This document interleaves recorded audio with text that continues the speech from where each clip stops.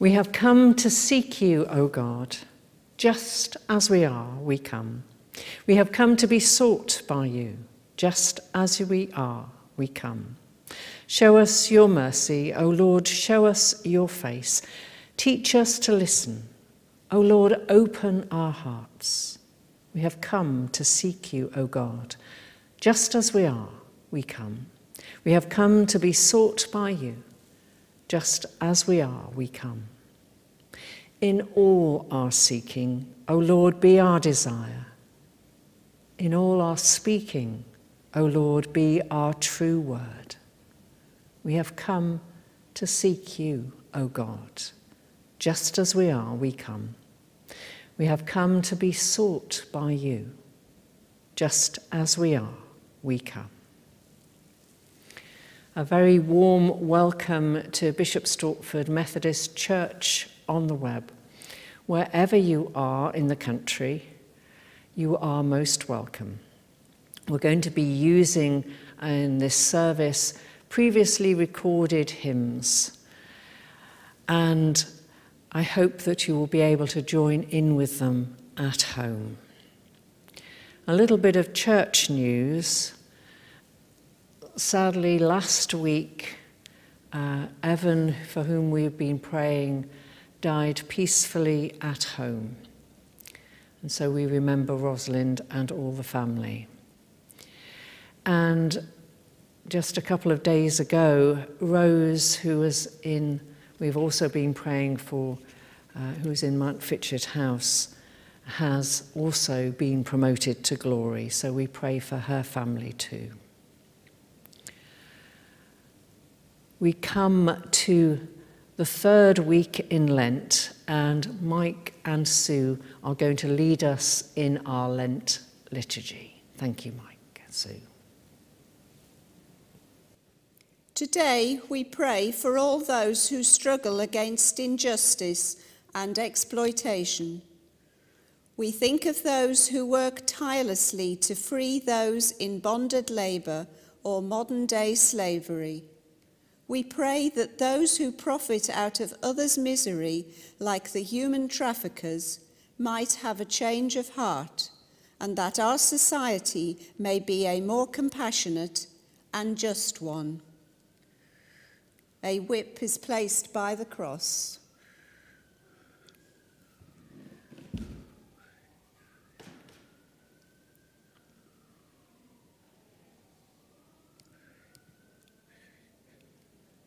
And now we sing verses 1 and 2 of Singing the Faith. We lay our broken world in sorrow at your feet.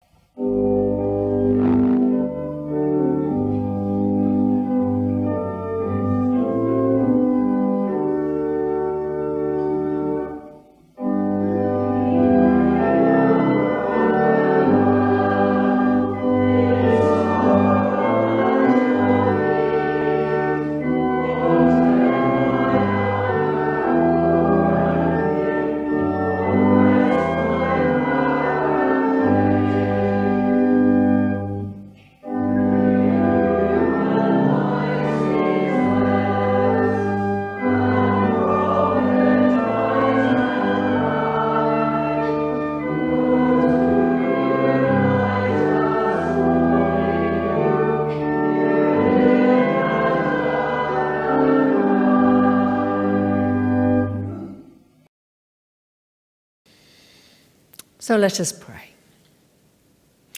God, whose temple is the whole creation, we praise you for the signs of spring. Crocuses breaking through the cold earth, early morning sunshine through the clouds, and our days lengthening. We praise you that earth tells of your presence, God, whose temple is found in community. We praise you for the people around us, our families and friends, the neighbours we'd like to know more, the strangers who surprise us with kindness.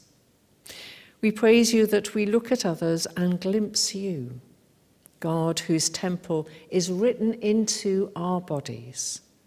We praise you for our human bodies and we praise you that our bodies are a temple of your Holy Spirit. Amen. We're going to sing now of that wonderful love that God has for us, the Charles Wesley hymn number 503, Love Divine, all loves excelling, joy of heaven to earth come down.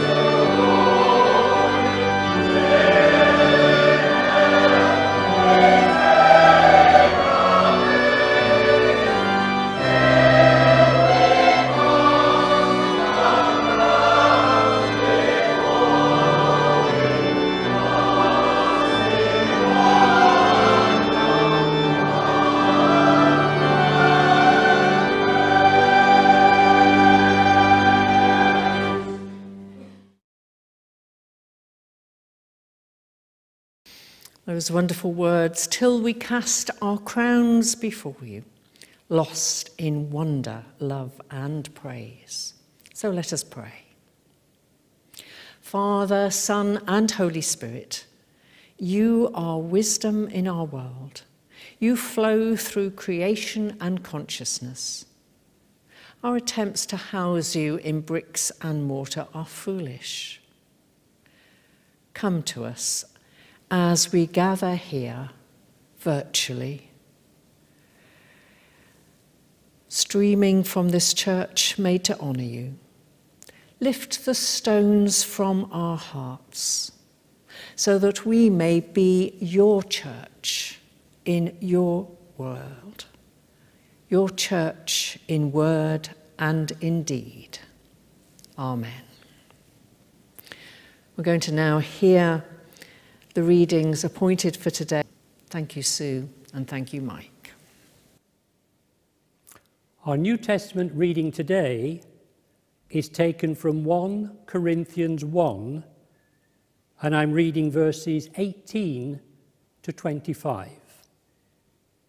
Christ, the power and wisdom of God. For the message about the cross is foolishness to those who are perishing, but to us who are being saved, it is the power of God.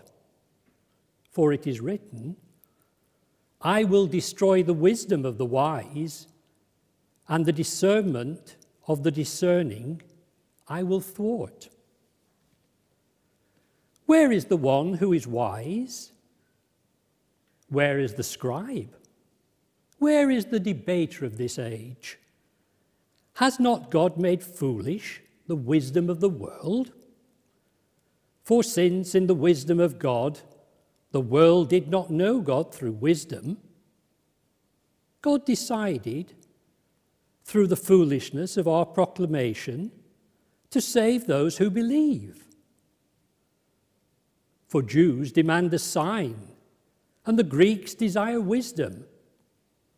But we proclaim Christ crucified, a stumbling block to Jews and a foolishness to Gentiles. But to those who are called, both Jews and Greeks, Christ, the power of God and the wisdom of God. For God's foolishness is wiser than human wisdom, and God's weakness is stronger than human strength.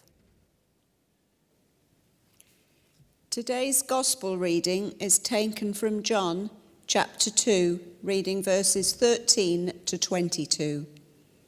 Jesus cleanses the temple. The Passover of the Jews was near, and Jesus went up to Jerusalem.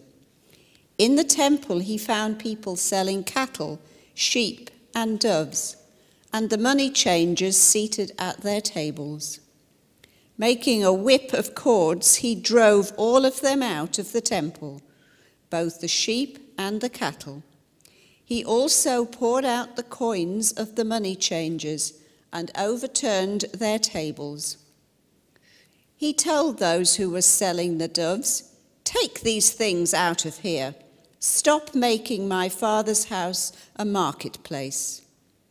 His disciples remembered that it was written, "Zeal for your house will consume me." The Jews then said to him, "What sign can you show us for doing this?" Jesus answered them, "Destroy this temple, and in 3 days I will raise it up." The Jews then said, "This temple has been under construction for 46 years, and you will raise it up in 3 days?" But he was speaking of the temple of his body. After he was raised from the dead, his disciples remembered what he had said, and they believed the scripture and the word that Jesus had spoken. Thanks be to God. I wonder what image you have of Jesus in your mind. There was a picture by Margaret Tarrant called Lesser Brethren. You could almost subtitle it Gentle Jesus, Meek and Mild, which was often shown on the walls of Sunday schools. It was an image of Christ known and loved throughout the Anglican world, but the animals, of course, the animals of the context of an English countryside. And perhaps our image of Christ as we're growing up is based on that picture that Jesus was gentle, he drew the little children to him, he rebuked the disciples when they turned the children away. But how often do we think of an angry Christ? And what I wonder are your reactions to this picture of an angry Christ? Christ. And yet our gospel reading today, John shows us at the start of his ministry, he puts the cleansing of the temple right at the start, possibly so we can understand why the authorities were so against Jesus. He shows Jesus getting really, really angry, taking a whip, making a whip out of cords. Here's one I made earlier. Window cords. I don't know what type of cords Jesus would have used. But the image of Jesus clearing the temple is a violent one. Why was he so angry? Well, a number of reasons.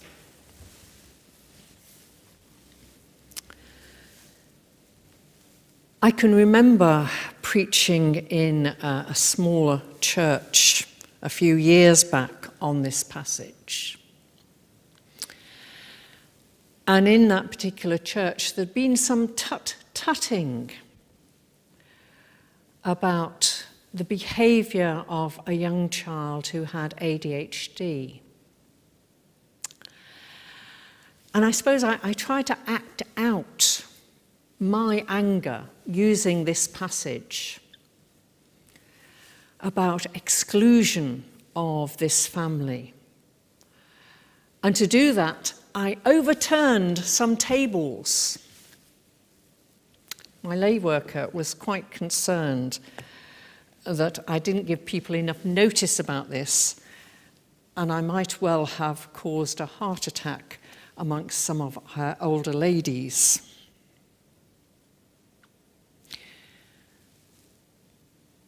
But the temple, part of the temple that Jesus cleared,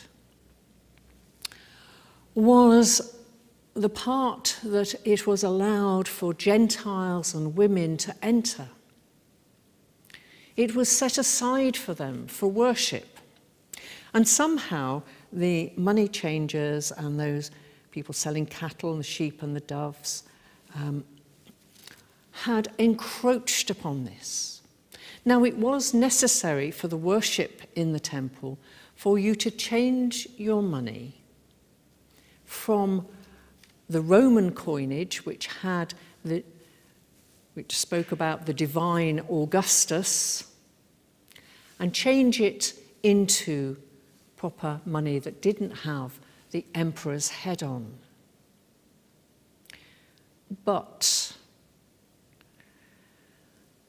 people were profiting from this, upping the rates. Similarly, the Old Testament sets out the different sacrifices that you need to make, and that the cattle and the sheep and the doves required for those sacrifices must be pure and untainted. But somehow this trade had moved into the part of the temple that Jesus was in, and he was angry.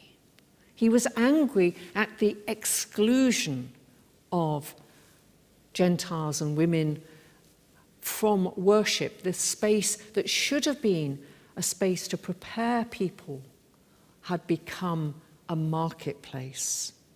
And worse than that, it had become a place of exploitation. Just imagine the scene. Jesus and his disciples going through the temple, Jesus cracking this whip, the animals were running everywhere, there'd be children crying, the money changers would be trying to pick up all the money off the floor, the tables would be going everywhere, and the temple authorities would be livid, absolutely livid.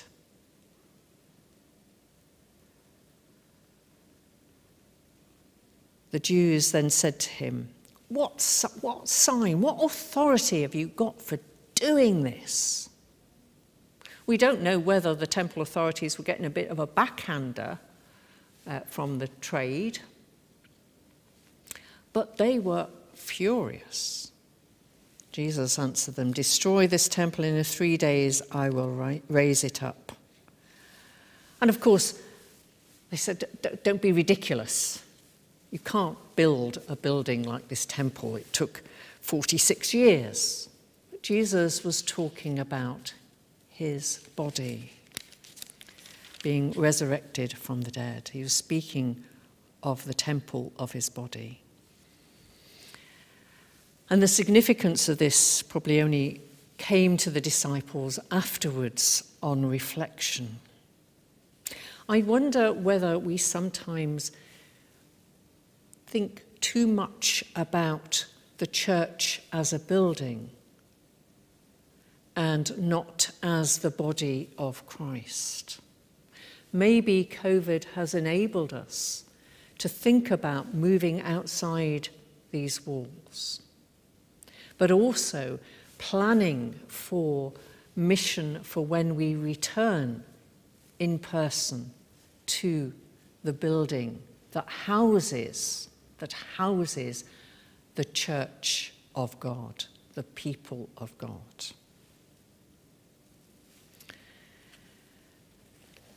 So I want to turn to the epistle now, to Paul's letter to Corinth, a divided church.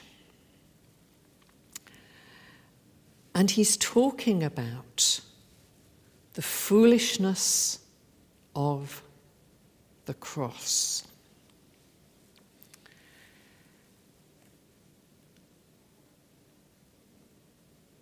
Now, I wonder also whether we don't take seriously enough the fact of the cross being an instrument of torture.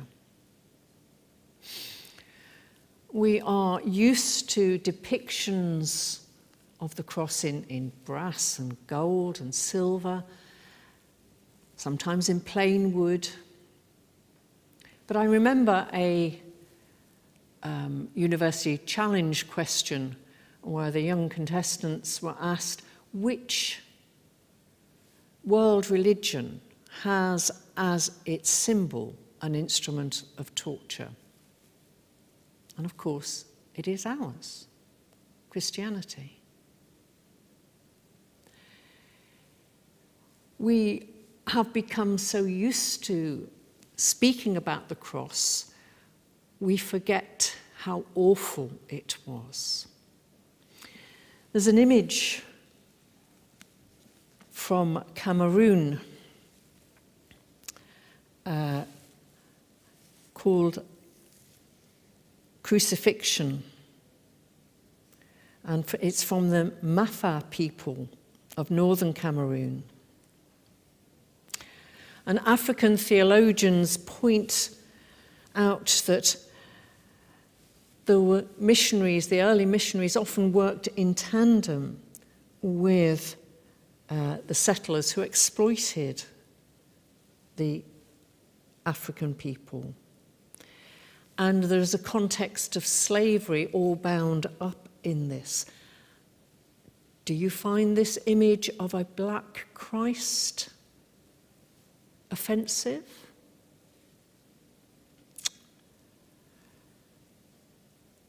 Those taken in slavery were broken by their oppressors and made passive in the face of seeming defeat, just as Christ stood passive and mute before his accusers.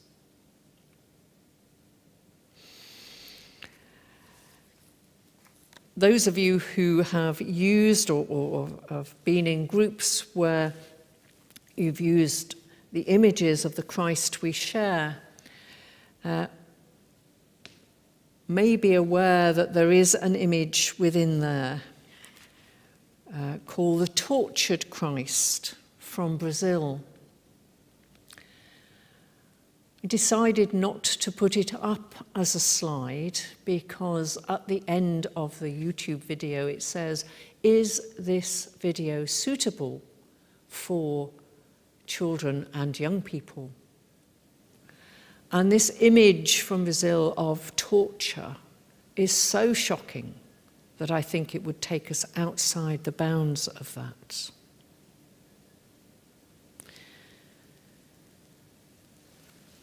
So we have the foolishness of the cross. How can something so awful, an instrument of torture, be good news?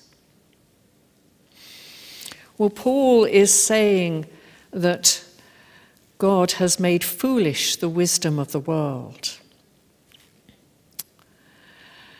Jews demand signs and Greeks desire wisdom, but we proclaim Christ crucified, a stumbling block to Jews and foolishness to the Gentiles. In a days of hierarchical, very hierarchical culture, then the idea that God would be crucified or God's Son would be crucified was just most peculiar. I believe there's some ancient graffiti, Roman graffiti, in the dormitories of the imperial page boys. And it portrays a crucified man with a donkey's head and a little boy with the slogan underneath, Alexamenos worships his God. We presume that Alexamenos was one of these page boys who was Christian. And it was a term of abuse within Roman society that Romans knew Christians as donkey worshippers, as foolish, as stupid. The world order had been inverted. Strangely, there is another bit of graffiti in another room close by this donkey's head on a crucifix, which actually says, Alexamenos is faithful. We don't know, of course, whether Alexamenos actually put that as a reply to the donkey. But to be faithful in the light of being teased, being called stupid and foolish, is, as Paul says, wisdom. We preach Christ crucified.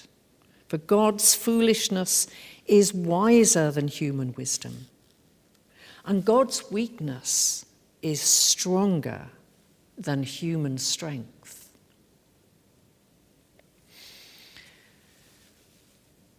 Our gospel is about a world turned upside down.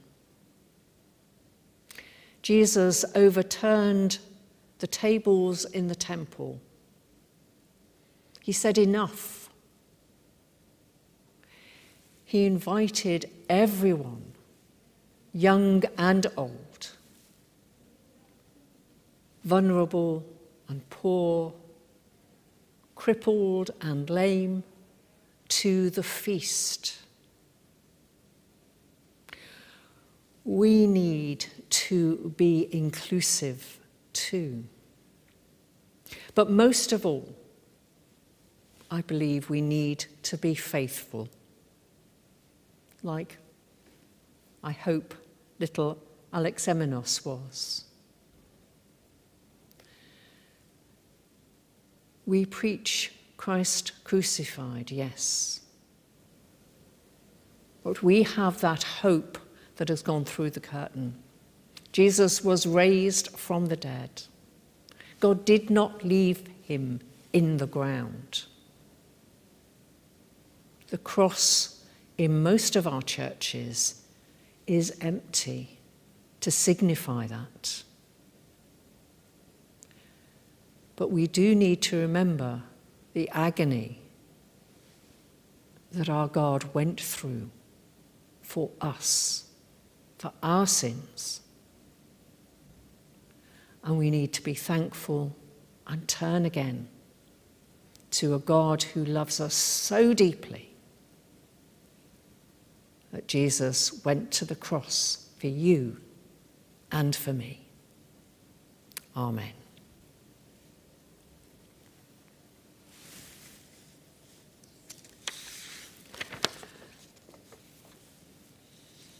We're now going to come to God in prayer.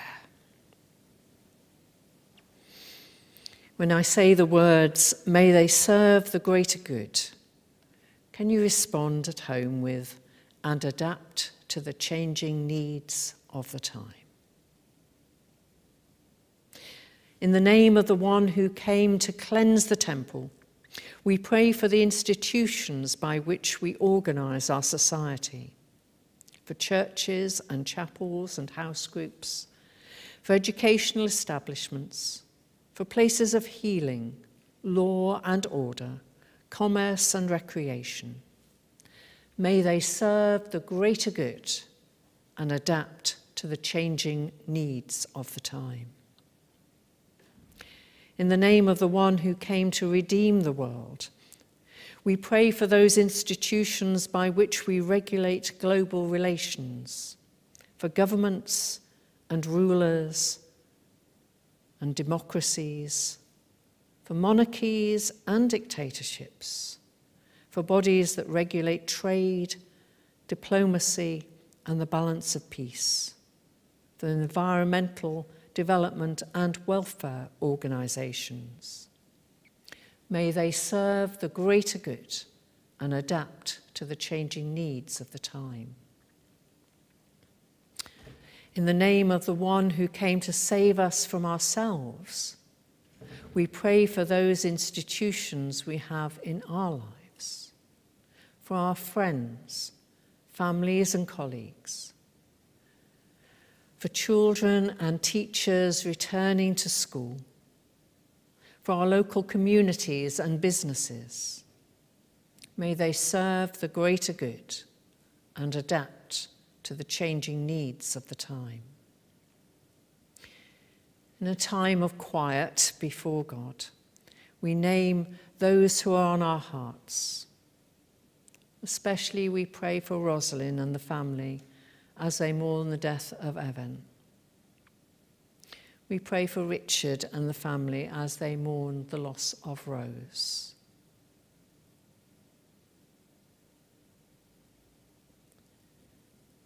We pray for Roger and Alice, for Dora, who's nearing the end of her life, and for all those who are ill or in hospital. May God's light and comfort shine upon them. Amen. And so we bring all our prayers together as we say the family prayer in the traditional form. Our Father, who art in heaven, hallowed be thy name. Thy kingdom come, thy will be done on earth as it is in heaven. Give us this day our daily bread, and forgive us our trespasses as we forgive those who trespass against us. And lead us not into temptation, but deliver us from evil. For thine is the kingdom, the power and the glory, forever and ever. Amen.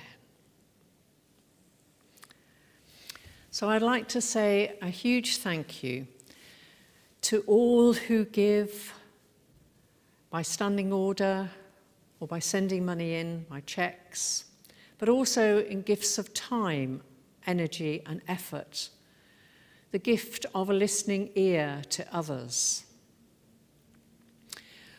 We have just recently been able to put onto our website some electronic means of giving, and you can access those via the website for the Just Giving page and also text giving. So if you are tuning in and are far away, then can I ask you to possibly prayerfully consider using those methods, because it enables us to continue to upkeep our building so it's a home for the food bank, and keep on streaming these online services. So, loving God, we ask you to bless the gifts of your people, whether in kind or money, and however it is given. Help us as your people to use these gifts for your kingdom's sake. In the name of Jesus Christ. Amen. Our closing hymn is all about the justice that we as followers of Christ, walking the Jesus way, need to emulate. Number 713, show me how to stand for justice, how to work for what is right.